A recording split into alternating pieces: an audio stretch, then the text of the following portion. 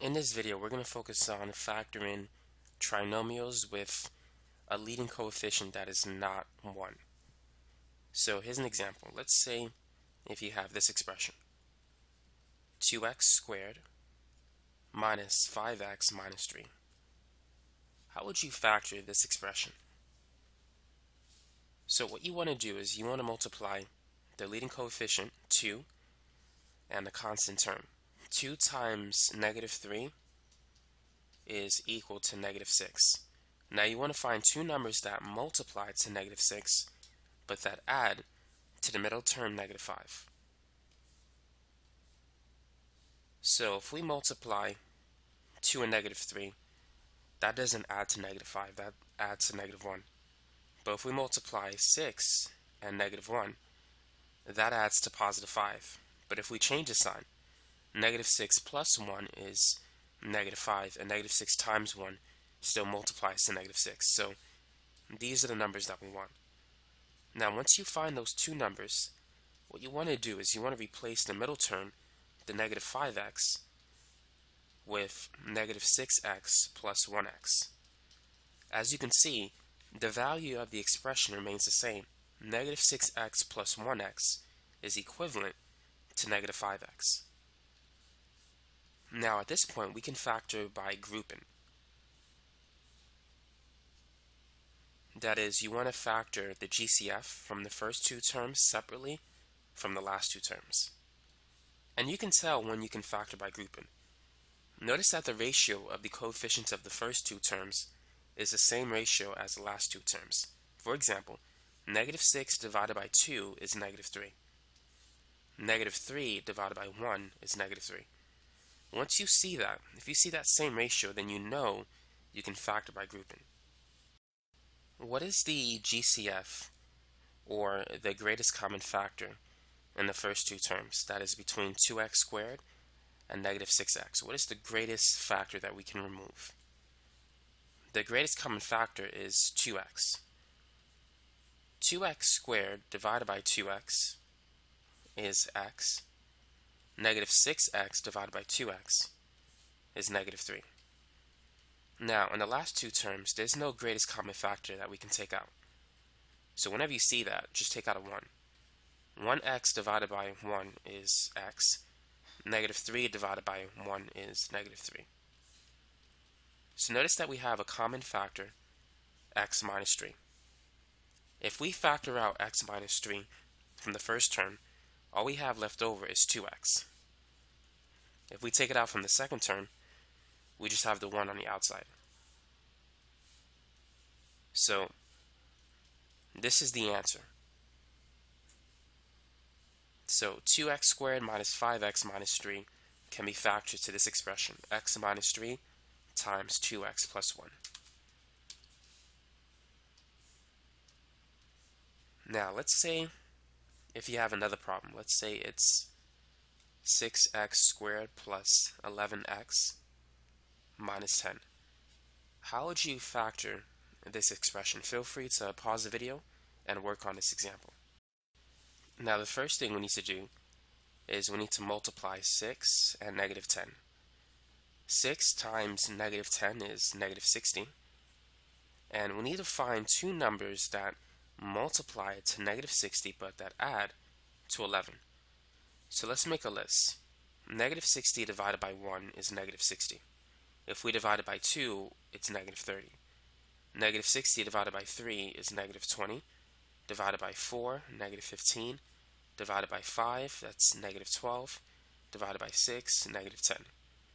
Now notice that 4 plus negative 15 adds up to negative 11.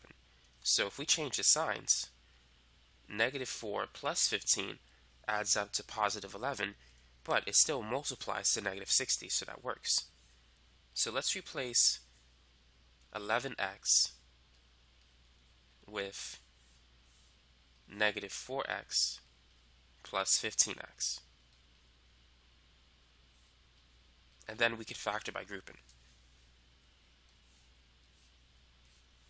So let's take out the GCF in the first two terms. So we could take out a 2x.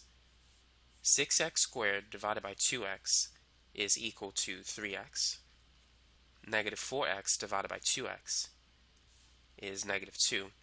And for the last two terms, what do you think the GCF is? What is the greatest common factor? So we could take out a 5x, well not an x, but just a 5 from 15 and 10. 15x divided by 5 is 3x. Negative 10 divided by 5 is negative 2. You want to take out a factor that's going to make these two factors to be the same. If they're the same, then you know you're on the right track. So now let's factor out 3x minus 2.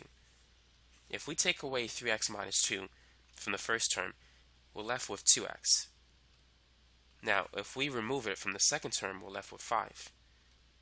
So if we factor out 3x minus 2 from the equation, we have 2x plus 5 left over. So the stuff that's on the outside goes into the second parentheses. Therefore, this is the answer. This is how you can factor this expression. It's 3x minus 2 times 2x plus 5. For the sake of practice, let's work on another one. How would you factor 12x squared plus 11x minus 15? So now we're dealing with bigger numbers, so it might take a little longer, but we can still do it. So first, let's multiply the leading coefficient by the constant term. What is 12 times negative 15? So let's multiply it by hand. 5 times 2 is 10, so we need to write the 0, carry over the 1. 5 times 1 is 5, plus the 1 is 6. Now we need to add a 0. 1 times 2 is 2, and 1 times 1 is 1. So now we can add. So 15 times 12 is 18. So therefore, 12 times negative 15 is negative 180. Now, what two numbers multiply to negative 180 but add to 11? So we know that 12 times negative 15 multiplies to negative 180.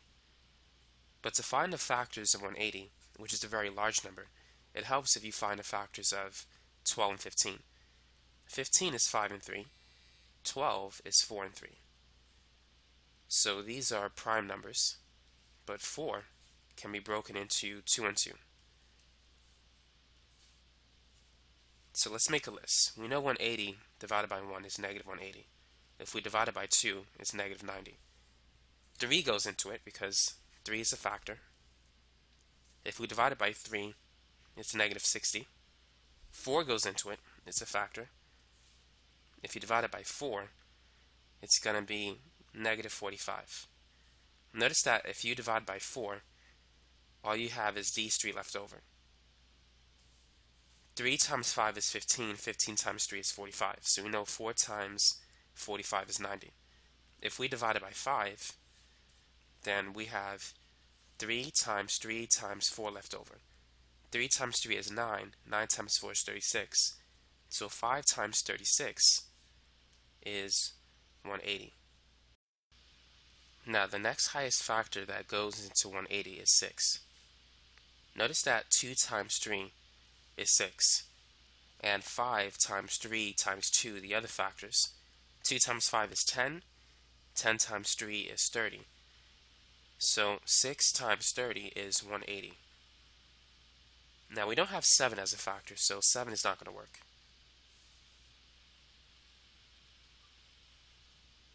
8 is not a factor. However, 9 is a factor. Notice that 3 times 3 is 9.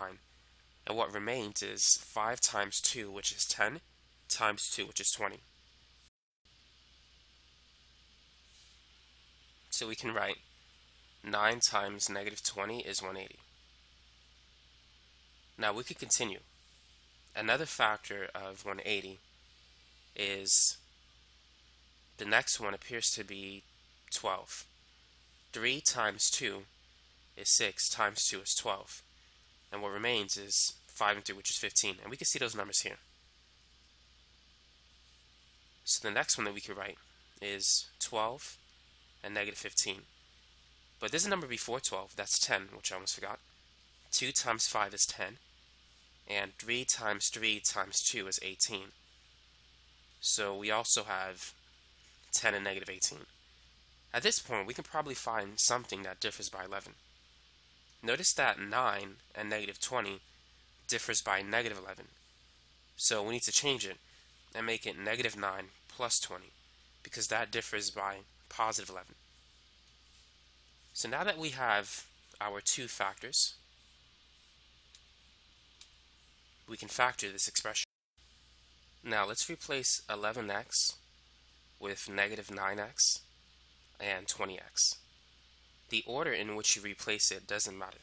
So if you put the 20x in front and the 9x second, you will still get the same answer. So now let's factor by grouping. In the first two terms, let's take out a 3x. 12x squared divided by 3x is 4x. Negative 9x divided by 3x is negative 3. We can take out a 5 from 20 and 15. 20x divided by 5 is 4x. Negative 15 divided by 5 is negative 3. So now if we factor out 4x minus 3, the stuff that is on the outside will go into the next parentheses. So this is the answer. It's 4x minus 3 times 3x plus 5.